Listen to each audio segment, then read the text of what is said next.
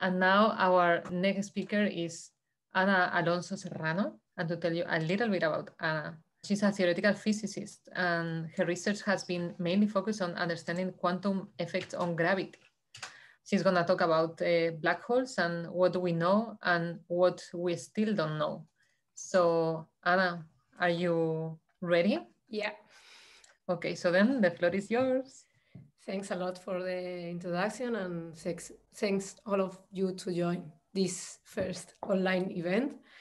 So I'm going to share some slides. Okay, now you can see, I guess. So, so black holes nowadays are in our imaginary.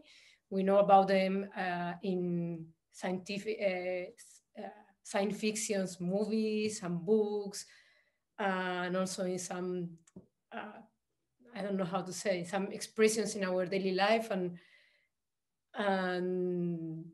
in the last years, they are also very present in the scientific news. They have got 2 Nobel Prizes, but the point is that what are black holes and what do we know about them? So I'm going to try to give a brief introduction to this. So the first is like, okay, what do we know? So what you see in the left, don't be super scared about this math representation, but because only the people that is expert and working on this field, I think, can understand it. And I put it because it's the representation of black holes made in theory. And why I put it? Because black holes have something very interesting compared to the most of the scientific discoveries in the past century, is that they were predicted by the theory much, much earlier than we went to the observations. They were predicted in the theory of general relativity, and this theory started in the 1915, and black holes were first sign, or the first clues about black holes were few months after the first scientific article of this theory.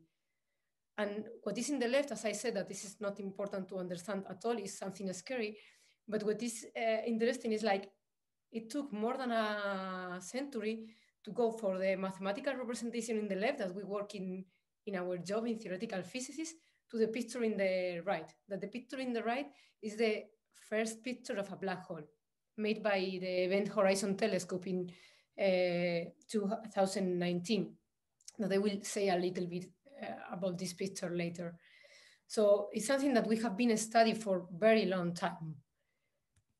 So what do we know? So as I said, they are predicted by the theory of general relativity. This theory is explaining gravity. It's explaining, to say in some big words, it's explaining the nature of the universe, of the space and time. So for example, what is mainly saying is that we understand the universe, that the shape of the universe is affected by the matter that is in the universe.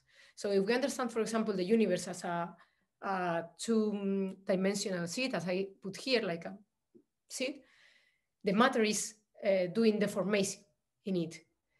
And these deformations in the universe are also telling to matter how to move. For example, here you see in this picture how the deformation made by a body that can be our sun influence another star that is going around.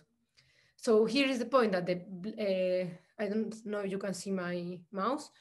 So the bodies that are, let's say, have big weight, like for example, the sun, they create some deformation in the space-time. If they are bigger, they have in weight, they have a greater deformation, like a white dwarf, neutron star, but the biggest one is a black hole.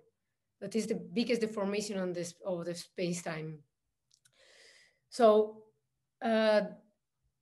what we can see here, that is a shape that I want to remark, is that in the black holes there is something that is called event horizon, and is the place where if you go around like this body that is around this star, you cannot escape, never. And black holes are called black because this step is so hard that neither light can escape. So in the moment that you cross some line that is called the event horizon, you cannot come back. So what also we know about this, we know how, as I said, because of the theory, we know how matter behaves around a black hole. We know how the sorry, how the black holes swallow the matter and the stars that are surrounding them. And we know how is the process when they fall. They fall, I put it here. This is a star that is going close to the black hole and is stretching. It's called the process spaghettification. So if you go to a black hole, you are spaghettified because of the difference in gravity.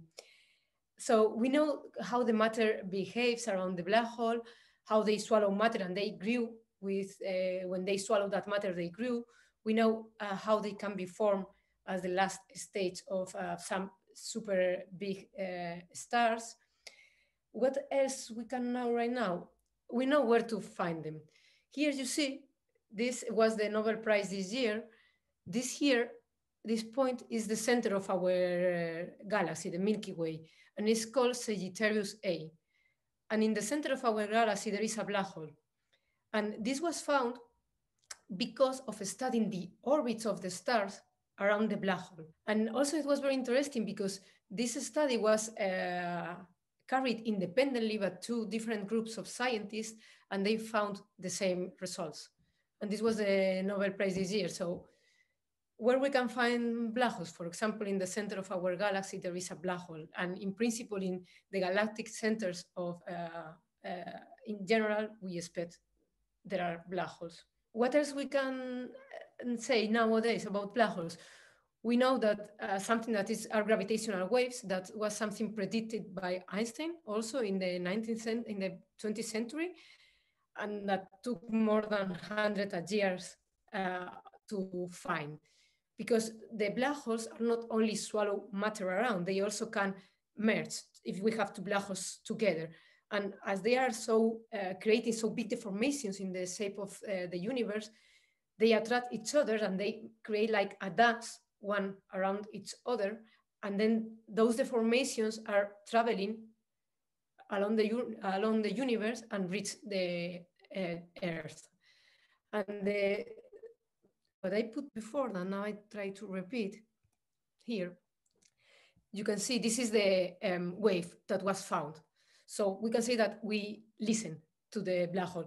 Not only black holes, also other objects can create these gravitational waves, but mainly black hole. And what's the point? It's like, this is a new window to listen to our universe and to find new things about black holes, and also gives an idea where we can find other black holes. And something surprising is the abundance of them. When the experiment was carried out, they immediately found gravitational waves, and they have found a lot of them. And the same, this is a research project that was like working for a lot of years, and like in these discoveries, a lot of groups of scientists all around the world are working together and interpreting the results and finding them. It's really a collaborations across all the borders. And now what we still don't know. And here I'm going to stop sharing the screen because I cannot show any picture that is not mathematical because we don't know yet. So it's something that we are working in theoretical physics, and also in observational physics. They are also working at the same time, and there are like a lot of things that we still don't know, and we are working, and it will take time. Maybe we can find surprises. So, for example, what are the main things that we don't understand? There are more, but this is what I'm interested in and working. For example, we don't know what happens inside a black hole. As you remember, I said at the beginning, there is something that is called the event horizon. Then when you pass it, you cannot go back, and neither light can escape. So we don't know what happens there when you cross it. We have no idea what is happening inside a black hole. And also another thing that I mentioned is like, I mentioned that the black holes can swallow matter and stars and grow. But also there is a theoretical mechanism that they can evaporate. So one of the possible evolution, apart from growing, is to reducing, and in the end, evaporate. But we don't know. We don't know if they can completely evaporate and how and what happens. And these two processes involve a lot of theoretical studies because they have problems, for example, with the information, because all the information that you throw to a black hole is in some way lost. And we are not sure what happens there, because we should be able to recover that information according to our laws of physics. But so I think there is, like, as I said, there were like 100 years working on this, and we had a lot of new results and a lot of people involved, and still there are so many things to discover that it will take like so many years to have a complete idea of what they are. So that's all. Thanks.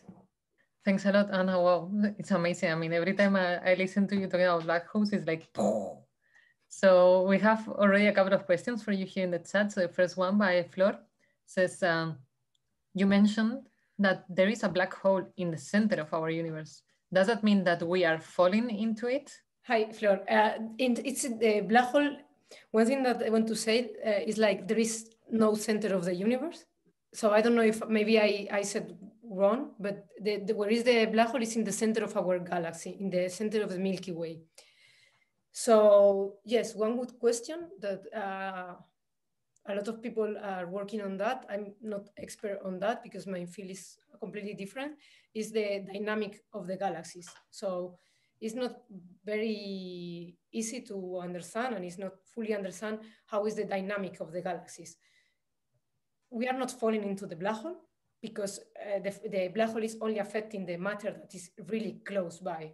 So it's not affecting the things that are very far away, but it's affecting on the dynamics of the galaxy. Of course, it's like a very big object there that is affecting the shape of the universe, as I said. So it's affecting this move and this dynamics, but it's not that we are falling into it.